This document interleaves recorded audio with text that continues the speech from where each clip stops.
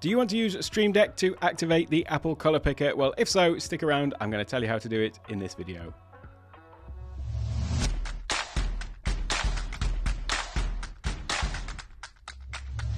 Hello, welcome to Take One Tech. My name's Alec, and in this video I'm going to show you about a technique that I've been using to pick off the color off the screen for all of about 5 minutes. I've literally just been shown how to do this today, and so I wanted to share it with you all as well because it is something that is really useful. If you are someone who uses the Apple Color Picker to be able to go and just click on the screen to pick out a particular color. Let me just show you what I'm talking about, shall we? This thing here, the Apple Color Picker. By the way, I did do a full video all about this because it's something that I think a lot of people overlook some of the functionality of it. So the way that, as well as obviously being able to choose a picture from this familiar rainbow wheel here, or whatever you want to call it, you can also do this by adjusting the various different codes for either RGB, CMYK, HSBC, not the bank, HSB, and grey sliders. And there's various other different ways you can do it, and you can save different palettes and all this sort of stuff. So as I say, I did do a full video all about the functionality of the color picker, and I'll leave a link to that directly above. However, I hadn't been able to actually activate this with Stream Deck, and it wasn't something, to be honest with you, that I'd really thought about until I saw a video, I think last week, by Nutty on their channel, which was this one here, Stream Deck plugins you have to try out. And one of those Stream Deck plugins, by the way, I'll leave a link to that video in the description. One of the plugins that they were recommending to try out was a color picker plugin for the Stream Deck, which enabled you to basically just grab any color off the screen with a touch of a Stream Deck button, and then it would save that, and then you could paste the hex code in or whatever you wanted into whichever application you were working in. Really useful, I thought.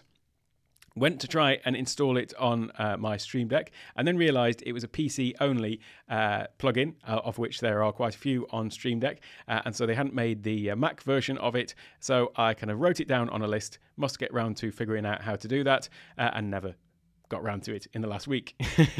Anyway, just today there was a question asked in the or a comment made in the Discord group with .rocks Discord group, link in the description, from Eileen mentioning this video and wondering if there was another way to do this in on the Mac as well.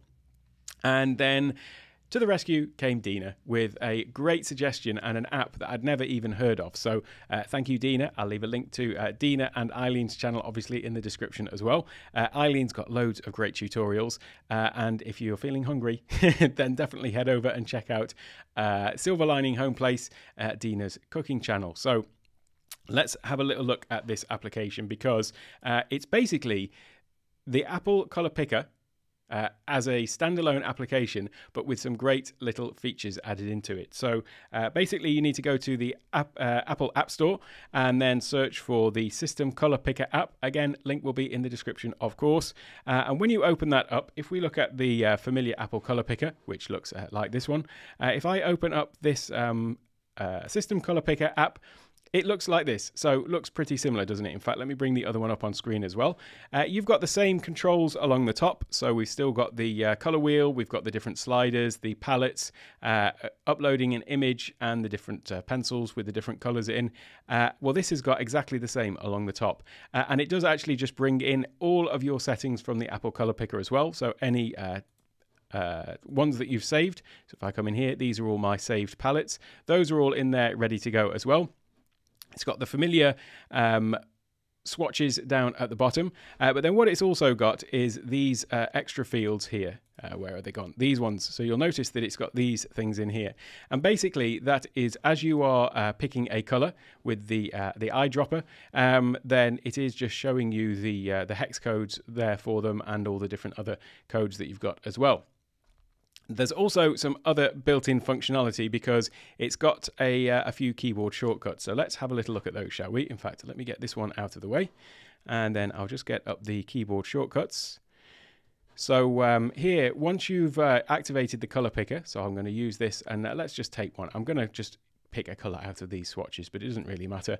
So there you go. I've picked out a color there. You can see how it's put it in the hex code, and then it's got these other codes for different ways to refer to the colors.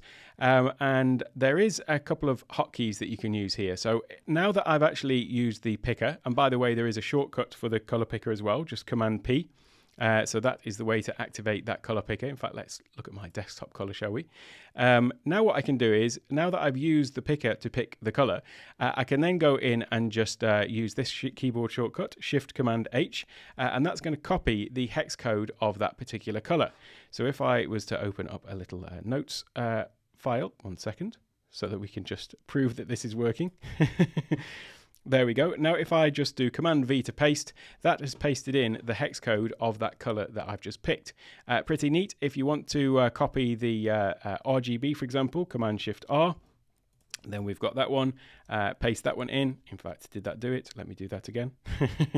Command P, whoops a daisy. You see, you've got to be in the application, but don't worry, I've got an even better shortcut for this in a moment. So if I am in the color picker application, the shortcut works. So I'm going to pick that. Then I need to do Command Shift R to copy it, and then I'm going to come into my text, and I'm going to paste that in there. And there you can see we've now got the RGB. So it's great that you've got all these keyboard shortcuts, but you do need to be in the app in this way for it to work. But there is a better way to do all of this, and that's what I'm going to show you. And that's the one that we're going to program into the Stream Deck. Personally, I almost exclusively work with hex codes in what I'm doing. So the one that I would want as a Stream Deck button is I would just want a button to be able to press it and know that it was just going to copy the hex code of wherever my mouse happened to be at that time, and then I'd just go and paste it into whatever application I wanted to use that in. So that is my sort of use case of it, but I'll show you some variations we can do on that. And what we're going to do is I'm going to come back into the color picker app, and then I'm going to open the preferences. So I'm coming over to just the main menu and preferences, and this is going to open up the preferences for the app. So this is basically how it looks when you first start it up. This is the default preferences. And the first one is stay on top. So that just means that this window is going to stay on top of all the other windows. Even if that is the active window, you can see this one is still hovering over it. So like that. So then we've also got the option to have it show in the menu bar instead of in the dock, because at the moment it is running as an application, and so it is sitting in my dock. Well, I'm going to have this just running in the background because I do this sort of thing quite often. So I'd rather have it just running in the menu bar and running all of the time when I've got the Mac open. So it's always ready to be used when I need it with my Stream Deck. So I'm going to go ahead and change this one to show in menu bar instead of in dock. And that has now added it up into my menu bar. The next thing I want to do is launch at login. So I definitely want that happening because I want it to basically launch every time my Mac starts. So it's always there ready to use. Hide the menu bar icon. Well, I'm not actually going to do that because I use Bartender to organize my menu bar. I did do a video all about Bartender, so I'll leave that just up above as well, because that allows me to organize all of the different menu bar icons that I've got so that it's not too cluttered with too many icons. So no point to hide the menu bar icon for me. I still want it accessible there. And then when clicking on the menu bar icon, what do we want it to do? You can either have it show the color sampler, toggle the main window on and off, or just show the menu. So there is a little drop down menu. For what I'm going to be using this for, I probably am not going to be activating it from the menu bar itself too much. I'm literally just going to be using this Stream Deck button. So I'm just going to leave that one as it is for now. Next one, I'm going to go up to the color here. And here you've got some different options. So with hex codes, at the moment, the way it's displaying the hex codes, if we look down at this little note here, you can see it's got the hex code. It's in sort of a mixture of, well, it's in lowercase letters and numbers. It hasn't got the sort of pound sign or the hash sign in front of it. And so you can choose to have those if you want. So if you want to have all uppercase hex colors, then you can do that. And so that will change the format of it. You can also prefix the color with the hashtag, the pound sign. So I'm going to put that one on as well, because in most of the applications I use, it would be beneficial to have that included. And then the next one is use legacy syntax for HSL and RGB. I don't need to do that because I'm just going to be using the regular way of laying those out if ever I do, but in fact I'm only really going to be using the hex codes in any case. The next one is the preferred color format. So out of the different color formats, you can choose a particular preference, and you'll see why this is going to be useful in a moment. But you can just bear in mind here that we can change this one. And then here you've got the different formats that you want to be shown in this window down here. So you can toggle these on and off, and you can see that as I toggle them off, they're just going to disappear from view. I am going to leave those all on because if I do have this window open, I think it's useful to be able to see all of those, albeit I'm probably not going to open that too much. So I am going to leave all of those toggled on. Next, we're going to come on to the shortcuts. And here you've got the option to record a shortcut to pick the color. Now, I did mention that we have already got a shortcut for pick color, which is Command P. But as I mentioned earlier, that only works if the application is actually sort of open on screen rather than just running in the background in the menu bar. Whereas this one is going to allow you to basically pick a color using a global shortcut. So I'm going to record a shortcut here, which is my handy 4-finger modifier plus P. I'm not too bothered about that being a little bit tricky to get my fingers over because I'm going to be triggering this with Stream Deck ultimately. And then you can also record a shortcut to just toggle this window up. I'm not going to do that one for the moment. The next one along is this advanced tab here, and this is the one where we're going to want to tick a couple of boxes. So the first one is show color sampler when opening window. That's an option. You may or may not want that. So when you open the window, do you want it to show the color sampler to begin with? I'm going to leave that one off. The next one though is copy the color in the preferred format after picking. So that is the one that's going to enable us to program this in one button with the Stream Deck with a single action, because we do already have in our shortcuts section, we've already programmed the pick color. And in fact, let me just show you. I don't now have, I've now got text edit as my active application, but if I just use that shortcut, then you can see that it's triggered the color picker. And so if I come down here, I can pick a color from anywhere on here. Let's pick this gray. And because we've now also, if we come in here, I didn't have it selected. If we select this one, copy color in preferred format after picking, and then I do that again. So I'm going to come down here and pick this gray using my color picker like that. It has now copied that hex code to the clipboard in the background as well. So now if I just come in here and just use the regular Command V for paste, it's now copied the hex code of that particular grey colour there. Then there's another option down here, and so that is the crucial one to have ticked, by the way. There is also an option here, use larger text in text fields. That's basically just going to change the size of the text in these fields here. I'm all about smallest possible text size, so I'm not going to toggle that one on.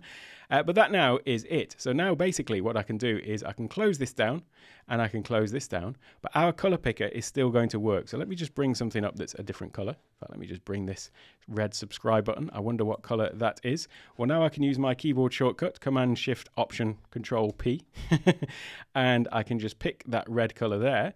And it has already copied the hex code over, and now if I paste it, that is the color of the red in the YouTube subscribe button. So there's only one step to do now extra, and that is to come over to our Stream Deck. And I've got a little space here, and all we need to do is use the most basic of Stream Deck actions, which is in the system group of actions. We're going to come down here and just grab the hotkey, and I'm going to drag that over to there.